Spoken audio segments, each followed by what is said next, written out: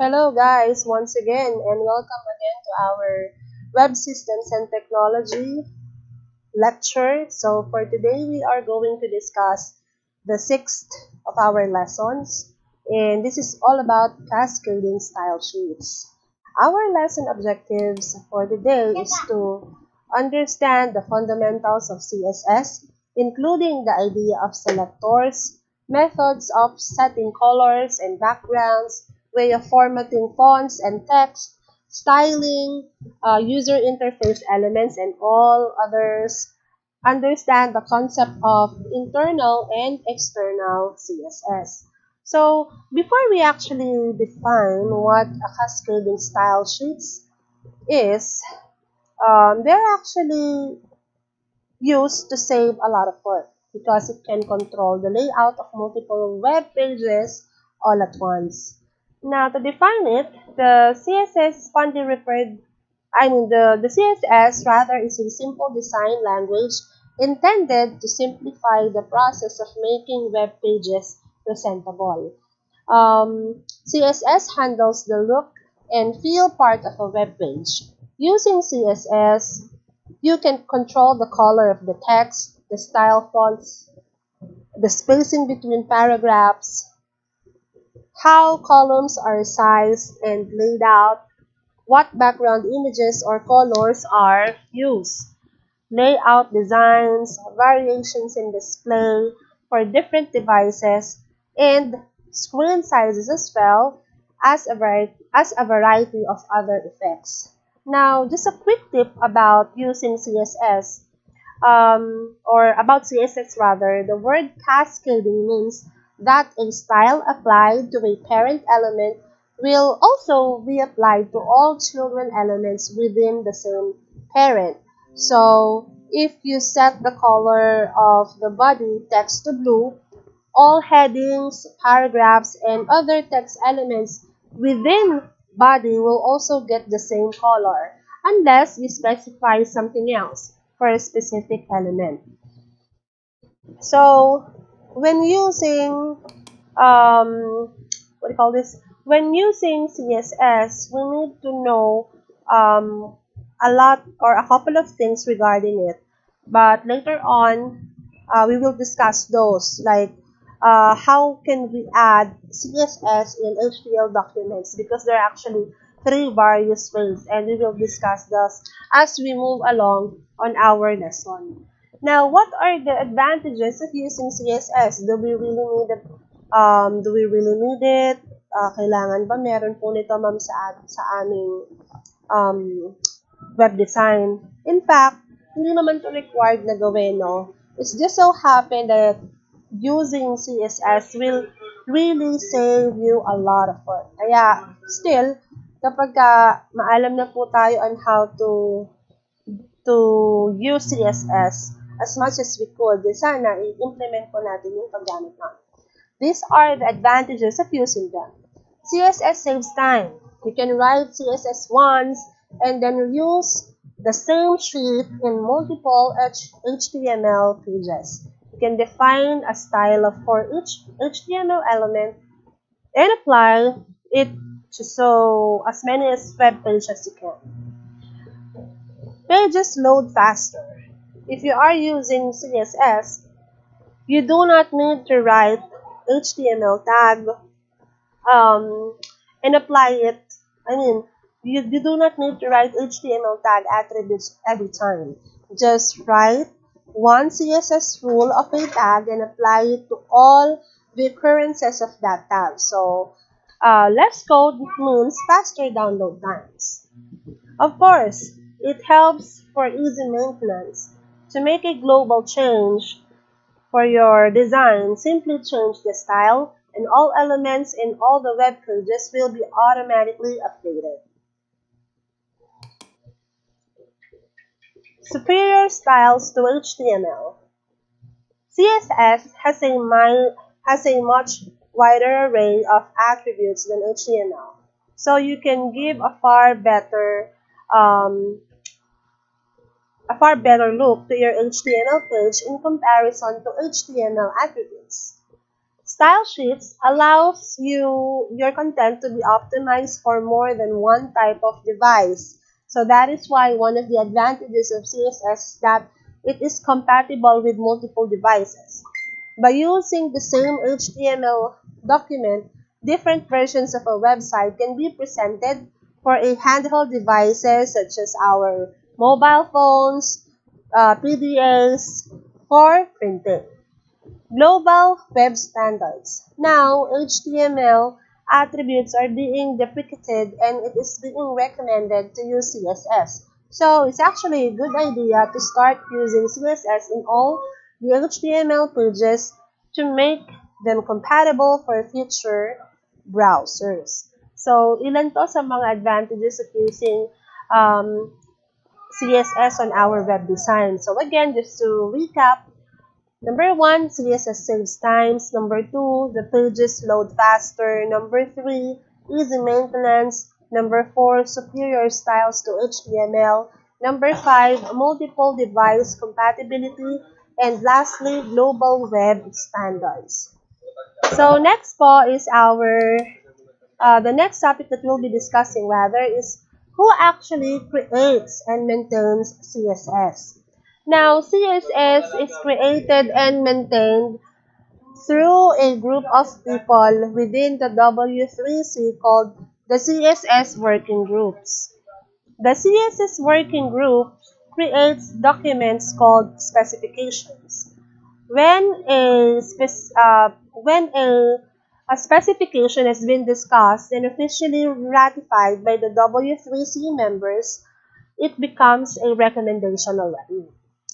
These ratified specifications are called recommendations because the W3C has no control over the actual implementation of the language. Independent companies and organizations create that software. Please note that the World Wide Web Consortium, or W3C, is a group that makes recommendations about the internet works and how it should evolve. They're actually not laying out standard, but others call it like that, pero wala naman talagang standard na sinusunod on web designing and programming. It so happened that this organization or W3C organization are recommending such use on different web designs and programs. Next po is the CSS syntax. So we have actually a couple of things to know about the syntax of CSS. No? Number 1 is the selector. When we say selector, it is an HTML tag at which a style will be applied. This could be any tag like heading 1, tables, paragraph, and so on. We also have the property. A property is a type of attribute of HTML tag. Put simply, all the HTML attributes are converted into CSS properties. They could be color, border, etc. Then we also have the value. Values are assigned to properties. For example, the color property can have value either red or the hexadecimal value of hash F1, F1, F1, etc. So as an example, we have here, for example, your selector is your table, and then our declaration would be the border. Border is the property, and then after the colon are your values. You can change the border line size, you can change the type of the border, and then you can also change the color of the border. So this is our sample syntax. For this example, later on, magkikreate tayo ng HTML document wherein we are going to change the type of the cascading style sheet of our HTML. So let us open, for the example, let us open a new notepad. So hold on, I'll be pulling up my resources here. So on this case, we are still going to use our Notepad++. And then, of course, we are going to start with our quotes. Okay, we are gonna type doc type. Sensya na po, medyo naduduling lang si ma'am. Doc type HTML. Of course, this tag is going to define that we are using the latest HTML5. Then the HTML tag, head, and then of course the title. In this case, let's put CSS. And then our head, we open a body tag, close it, and then the HTML tag. So let's save this first now before we actually proceed to the entire codes of our web page. So enable for us to actually use a couple of the tags that will pop up once it's already saved as a hypertext markup language file. So for this, lagay natin as lesson 6 underscore CSS. Alright. So inside the body, when we create a style sheet, we can actually do it on various ways. Pero sabi ko nga kanina. But for the meantime, I'm going to create a style sheet that is declared inside my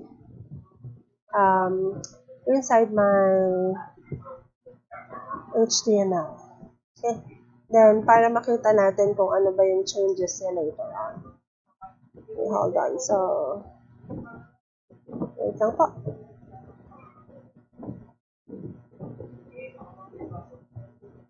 Okay.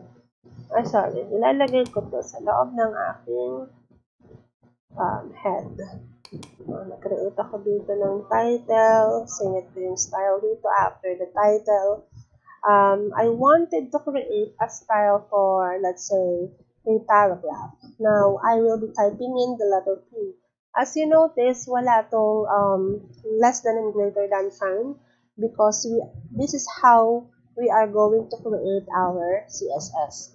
So instead, we use the curly braces, opening curly braces, and then inside it, para lang makita nyo, you can access the color. For example, ang paragraph ko, gagawin kong cyan. Tapos, ang text align nito. Ito, as you can see, as you type in, no, pwede nyo i-select na dito from the drop-down list box of the Notepad++ kung ano yung gusto nyo baguhin, text align. And then, let's say, by automatically, lahat ng paragraph ko naka-center na, semicolon. It's like we are creating a programming language, no? And then, let's use the font size. Ang gusto ko, by default, pag niload na tong aking web page, dahil meron na akong CSS na kinreate, yung font size ko, gagawin kong 50 pixels. So, yun yung mga paragraph ko, no?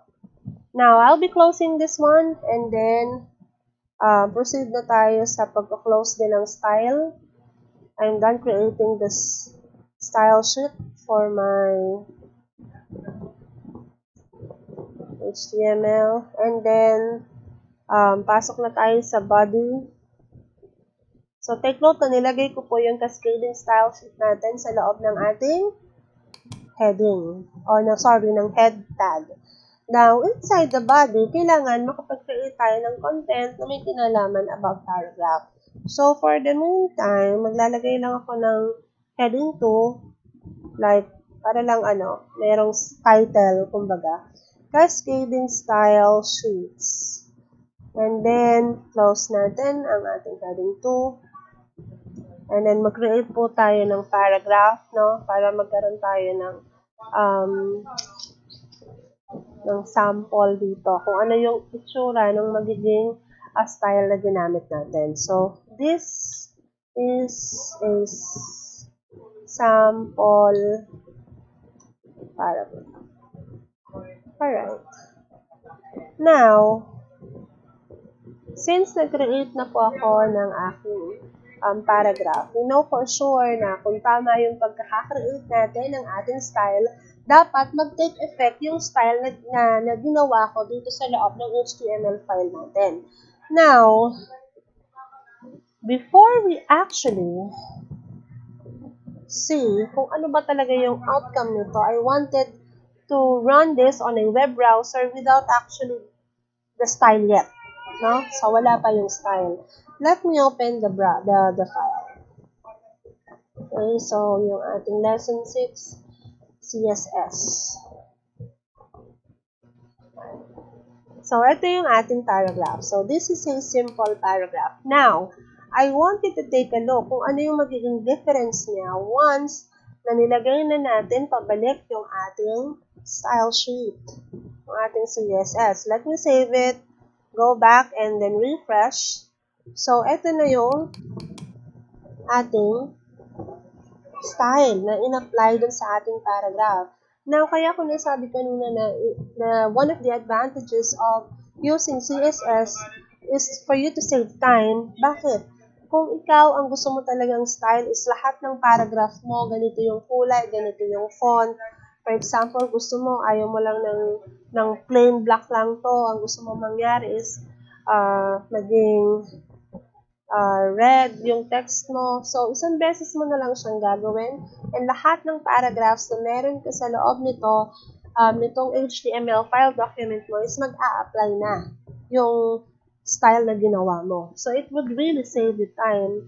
Hindi ka na mahihirapan na gawin siya one by one. Kasi diba dati, pinakitaan ko kayo ng demonstration na dito tayo nagpapalit ng, for example, ng color ng ating text, o ng style natin, ng alignment. So, isa-isa mo yung gagawin kung hindi ka gagamit ng cascading style sheets, no? So, yan po, yung isa sa mga kagandahan ng paggamit ng cascading style sheets, or CSS for short. Now, remember that when you create additional paragraph on your code, lahat po ng paragraph na i-add mo dito is maya-apply yung ating style na ginamit. Unless otherwise, mag-create ka ng panibagong style para sa isang paragraph lang. So, City College of Calabar. So, as you can see, lahat po ng paragraph na meron tayo is ma-apply yung style na ating ginawa. So, later on, I will be discussing what are the other ways for us to actually create CSS because there are a lot of ways. But before that, let's go ahead and continue our discussion about CSS selectors. Ano po ba yung CSS selectors? These are actually used to find or select the HTML elements where you want to apply the style. No? So, we have a couple of things that we need to know about CSS selectors. Let us start with the element or type selectors. The element selector selects HTML elements based on the element name. So, for example, we will create CSS 1.html of element or type selectors. Later on, mag-create tayo ng document na panibagong CSS. So, ito po ay sinave natin yung first example natin as ano nga bang file name nun? Sinave natin siya as this is actually already an example of element or type selectors. No, yun na yung pinaka-example natin for number 1. Then, the next one, the next would be the ID selector. The ID selector uses the ID attribute of an HTML to select a specific element. So, the ID of an element is unique within a page. So, the ID selector is used to select one unique element, to select an element with a specific ID. So, all we need to do is to write a hash character followed by the ID element or by the ID of that element where you wanted to apply it to. So, later on, gagawa po tayo ng example. So, let's make an example of an ID ID selector CSS, no? On this case, gagawa po tayo ng panibagong HTML document. So, let us open our notepad. Then, save po natin ito as, save muna natin siya.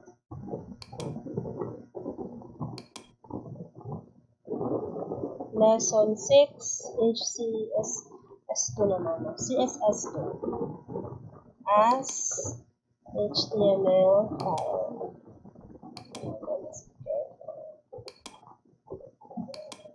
Alright, so ang ating walang kamatayang doc type, HTML, and then opening HTML tag, then the head, okay.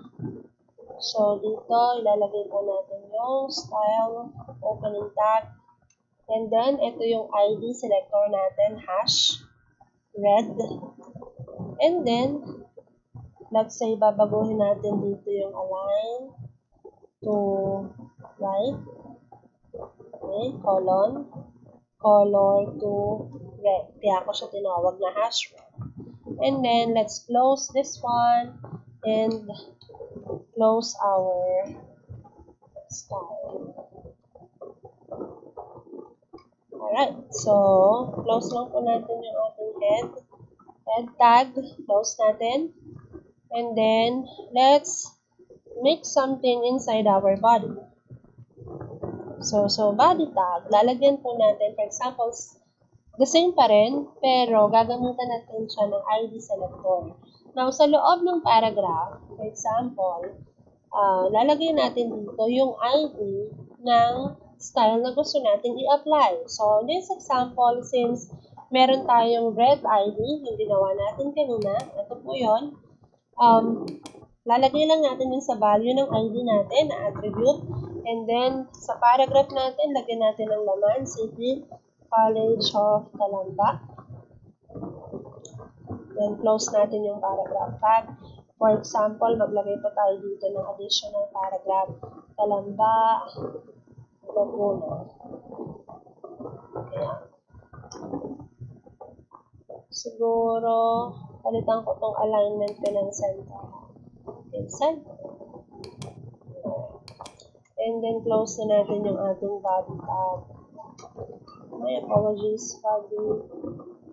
Ito siya. And then, close din natin yung ating HTML tag. And let's save the changes. Now, let us go back to our folder, and i-open ko lang yung ating second CSS example. Now, as you can see, we use the ID selector in here. Sa first paragraph lang nag-apply yung ating style. Kasi by using the ID selector, we are actually just applying the style that we created for a specific element where we wanted to apply this style for, or the style to rather. Now, in this case, in-apply lang po natin yung red font color and then center alignment to the first paragraph that we created by accessing its ID, no, which is hash red. So, ito po yun. Now, ito, yung red ID name na to, pwede nyo itong palitan. Any name that you want. But I would suggest na gagawin nyo lang siyang one word. No? One word, and it should be starts with a letter. You cannot use special characters such as question mark, exclamation point. So it's much better to just use letters, and then after the letter you can add like a number, and then pwede naman yun. Para lang siyang file naming convention. No? Hindi ka pwedeng mag-start sa number. Dapat letter muna. Then it can be followed by number. And as you can see, while you are typing it, no, itong blue, kanina napansin mo, may nakalagay na doon blue one. Nare-recognize na rin siya ng notepad mo na meron kang ganung name na style. So that's actually an example of an ID selector. Okay, the next thing that we are going to discuss is the CSS selector or class selector. For the class selector, it selects HTML elements with a specific class attribute. So, to select elements with a specific class, write a period character followed by the class name. So, magkakaroon pa rin tayo dito ng parang example natin in using the CSS class selector. So, on this case, create na lang po tayo ng panibagong file. Then, isave natin ito as almost the same file name, but we will be editing the number to 3. Okay? Okay, so ito yung HTML lesson 6 natin, and then CSS 3. So, next po natin na gagawin is the third example natin ng class selector. Course.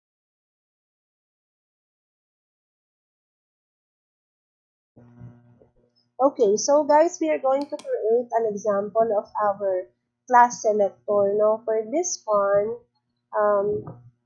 create lang tayo ng ano ba yan? Bakit nagkaganito? Our doc type. Ito lang po. Ayan. So, a while ago, sinave ko to as, lesson 6 underscore CSS4, no? So, doc type, HTML, and then, yung ating HTML tag, then yung ating head, and then yung style natin. For this, kikreate tayo ng a couple of styles with different variations para makita natin paano ba ina-apply yung ating class selector, no? Oh, sorry. Alright. So, let's continue our code.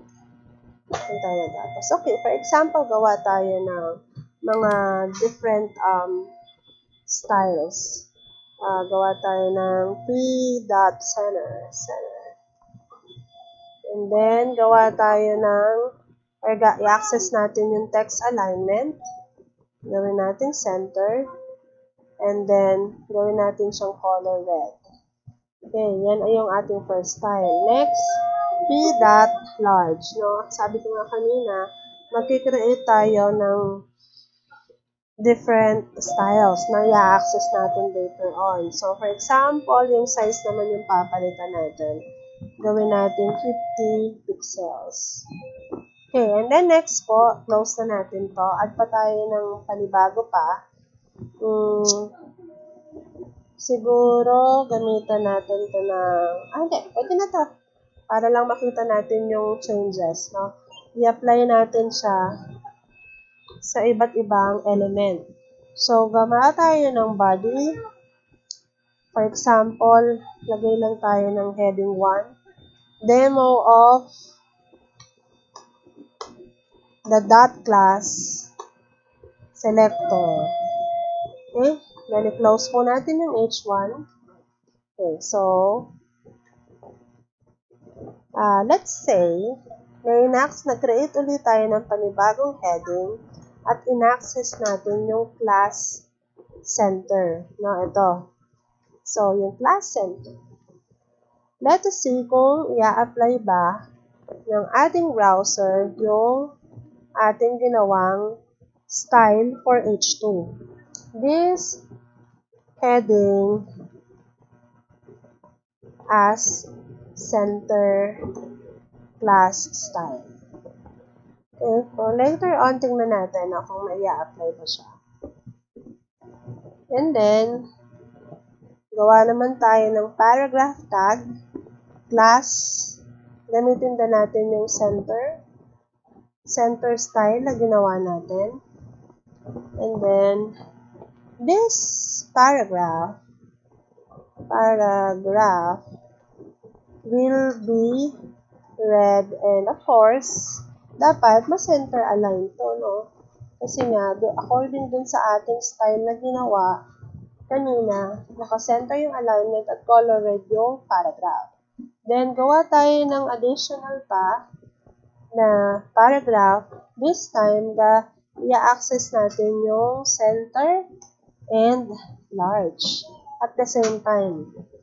Sa loob siya ng ating class value. So, this paragraph will actually be read, center aligned, and in a large font size. Kasi doon sa ating large na style, dinefine po natin yung ating font size as 50 pixels. Okay? So, close na po natin yung ating body tag. And of course, our HTML tag. Let's save this and take a look at our example. No? Okay. Right. Refresh lang po natin to. Sorry.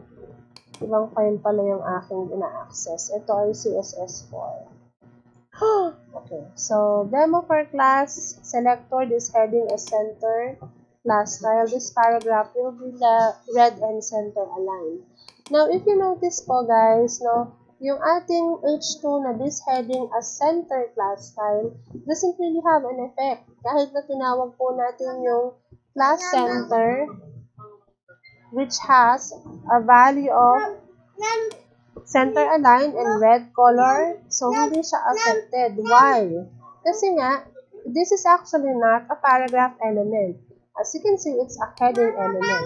So on our style sheet, we are very specific that the center class is actually applicable for paragraphs. Katulad ng large class is only applicable for paragraph. So, therefore, itong ating H2 na ginamit sa ating code is actually not affected by the CSS na ina-access natin. Kahit ilagay pa natin dito na ina-access natin yung class center. Now, on the first paragraph naman na kinreate natin, this paragraph will be red and center aligned because ang in-access lang natin is the class center. And on the third one, may in-apply yung center alignment, yung red paragraph, at yung pangatlong style, which is a 50 pixels font size. So, dito, kung napapansin nyo, we can actually access multiple styles that we defined for our class using the dot and the name of the class. So, parang for example, kung in the future gusto nyo lang na mag-create ng additional paragraph, pero ang gusto mo lang kunin is yung large size, is pwede mong gawin. Nang hindi mo na kailangang i-edit pa yung mga styles na gusto mong i-apply. No? This is the third paragraph.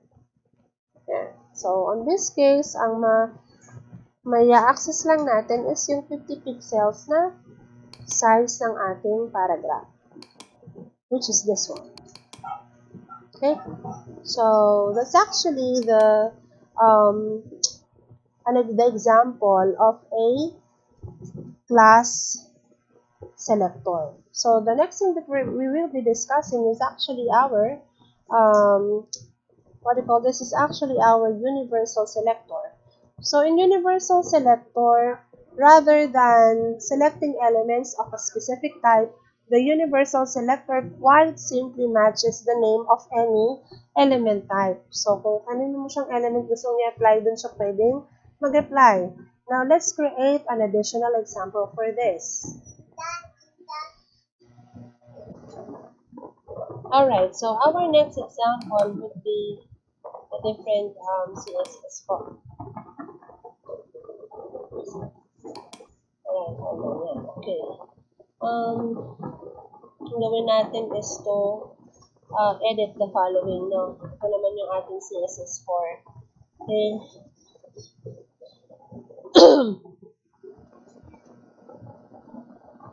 sorry. Hold on lang yung ating device. Alright. Sa style natin, papalitan lang natin ito na style, no? So, erase lang natin yung style na ginawa natin. And then, for universal selectors, ibig sabihin, pangkalahatan to. Type natin yung asterisk. The asterisk character indicates all, no? Lahat ng gusto mong lagyan nito. So, for example, naka-center lahat. And then, color po, lahat is blue. Alright?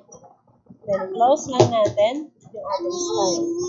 So, for example, wala na tayong i-access dito talaga na last name or ID name.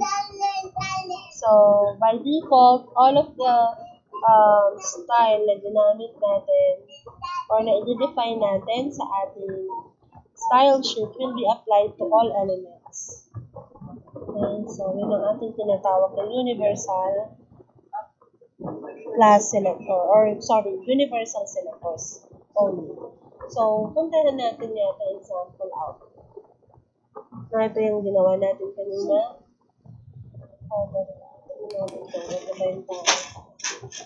CSS4.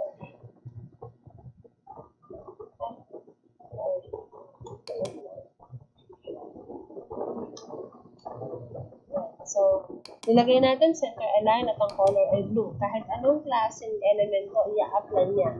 So, mapa-table man, mapa-heading man, mapa-paragraph man, lahat. Dahil gumamit na tayo ng universal selectors. So, yun po yung ating different style selectors. If I may add, there is another one which is called descendant selectors. Now, ano naman yung descendant selectors? Now, in a while, discuss muna natin siya bago tayo magbigay ng example. Close ko lang ito. So, yung ating slide. Let's go back to the slide. No? So, bago tayo pumunta sa descendant selectors, ito yung ating CSS selectors. Element or type selectors, ID selector, class selector, and the universal selectors. Now, we go to the descendant selectors. Suppose you wanted to apply a style rule to a particular element when it lies inside a particular element. So, as given in the following example, style rule will apply to EM element only when it lies inside a UL element tag. So, yung ating emphasis na element, ito, emphasis element, is may i-apply lang kung siya ay nasa loob ng unordered list. So, for example, mag-create tayo ng descendant selectors na dito sa ating notepad. So, for example, dito mag-create tayo ng additional style. UL emphasis. So, color red. So, i-apply lang yung ating emphasis na style kung yung inyong element ay nasa unordered list. So, dito, wala naman tayong unordered list na nakalagay sa body natin, no? Save natin to. So, kanina, kung ang color ng text natin ay blue, meron tayo ditong red. Siyempre, if we know how this would work, walang magiging changes dun sa ating output. Kasi, yung ginamit natin na element na emphasis ay i-apply lang kapag merong unordered list. So, for example, nag-create ka dito ng unordered list item, then tsaka lang i-apply yung emphasis doon. Right? So, if you remember, nagawa na natin ito before. Let's say name. Dagdag lang tayo. Address. Okay. And then, contact number. Okay. Para lang may makita tayong UL. Close natin yung UL natin. Alright, save it and let's go back to the outcome. Okay, hold on. So, ito, no? UL natin, name, LI, address, contact number. So, ito, kung mapapansin nyo, in-apply pa rin yung ating universal list kasi on this example, meron na tayong dinefine na para sa lahat. So, ibig sabihin,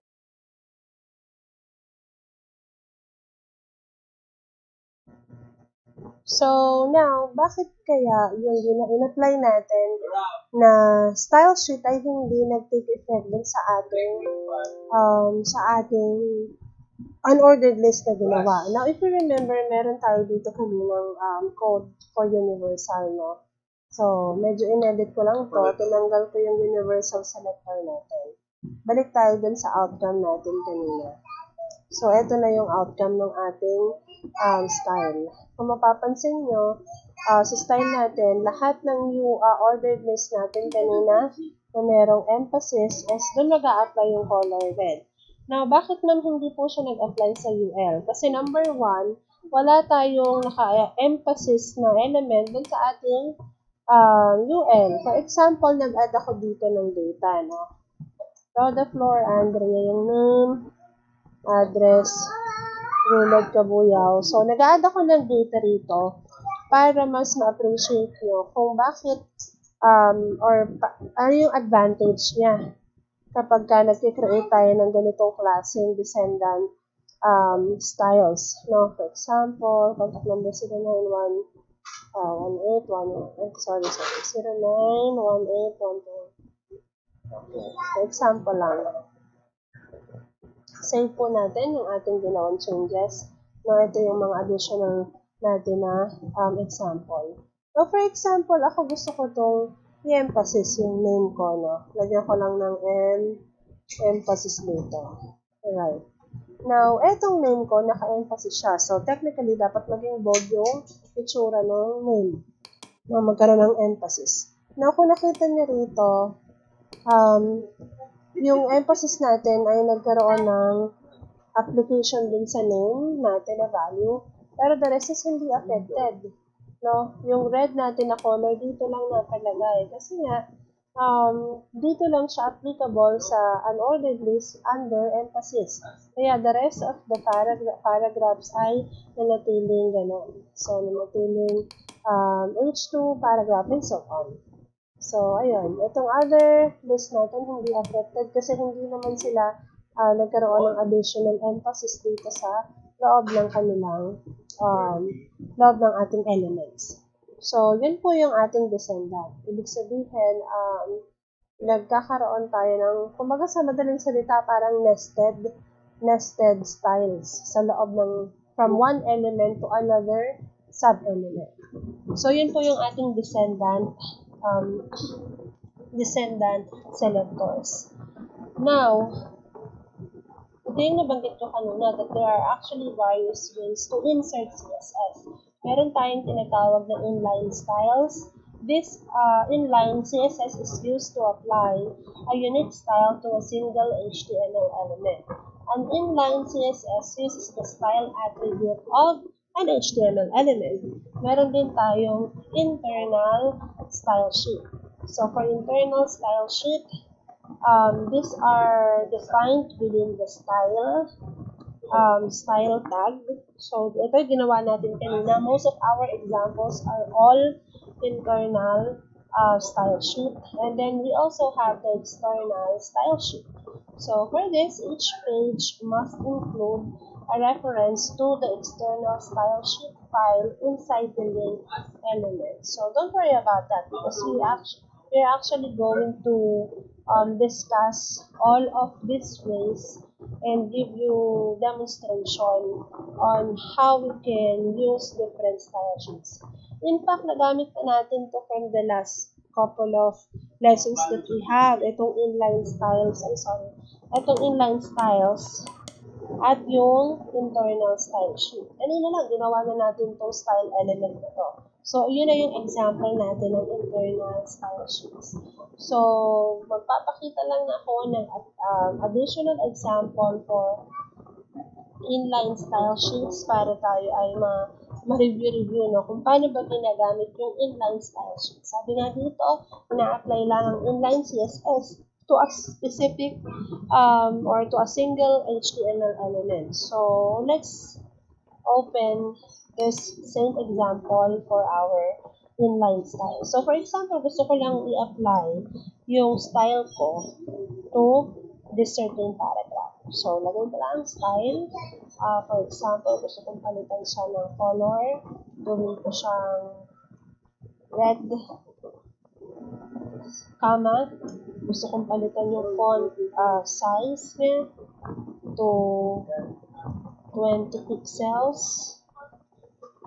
Semicolon para rather. And then, bago natin i-end yung ating style. So, this is an example of an inline style. Kasi in-apply lang natin itong style sheet na to for this specific paragraph. So, ito yung magiging outcome po na.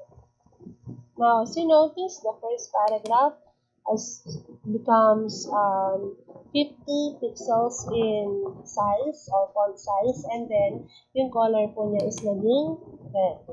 Okay, that's an example of an inline style. And as I have mentioned, yung another way of creating style sheet is yung using internal style sheets. No? Ito naman yung example na. This is an example of an internal style sheet because we actually use the style tag. And then lastly, yung ating external style sheets.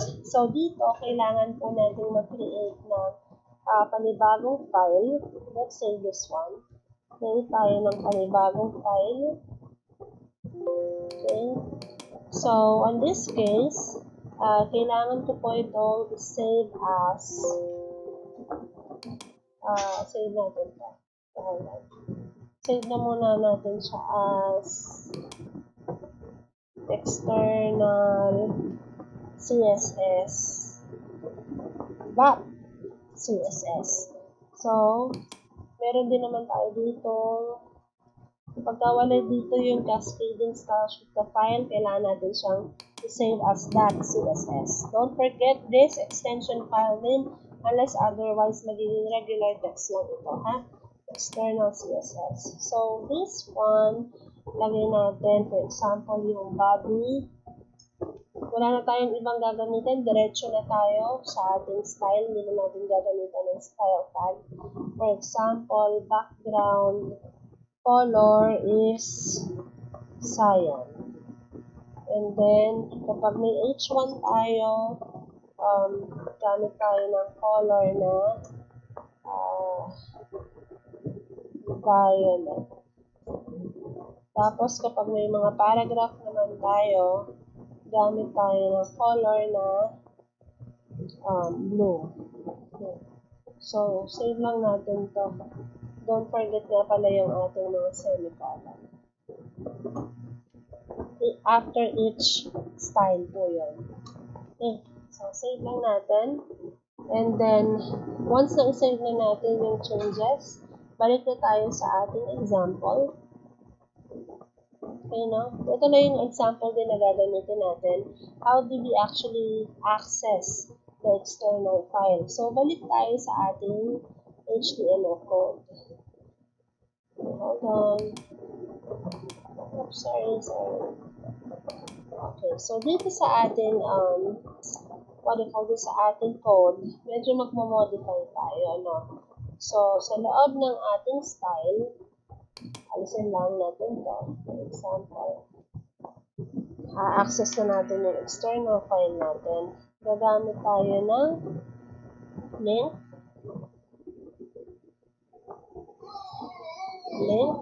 and then rel attribute. Saan natin siya i-relate? So, style sheet. So, and then, ano yung pangalan niya? No? So, pangalan ng ating CSS na ginawa.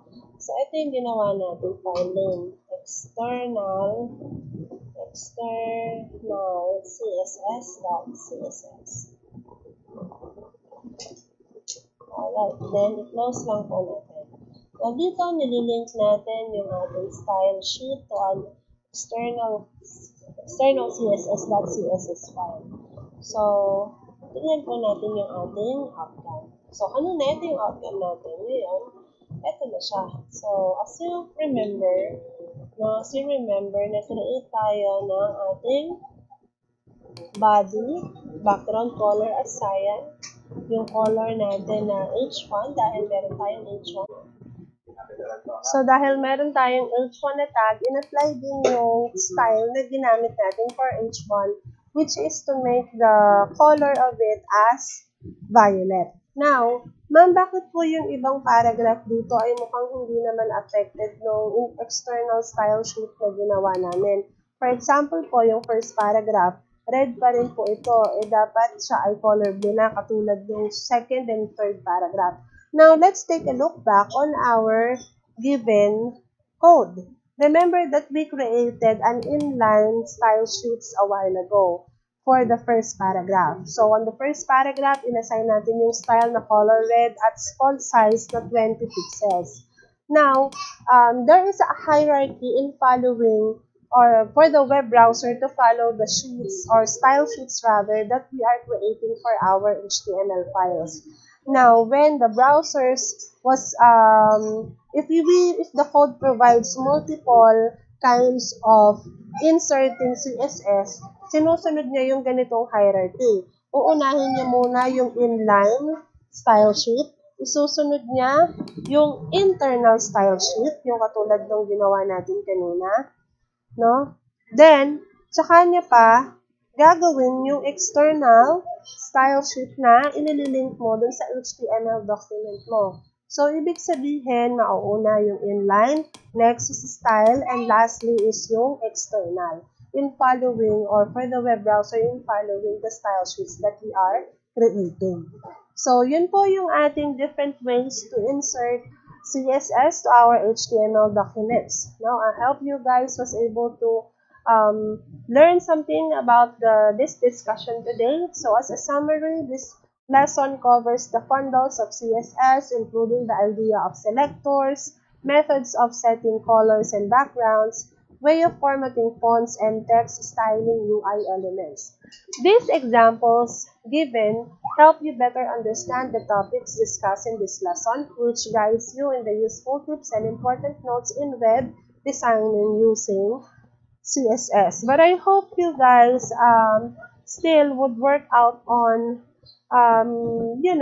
looking for additional examples online so that mas marami pa po tayong pwedeng i-apply na na mga different CSS sa ating web designing. Hindi lang itong na-discuss natin. Sobrang dami pa.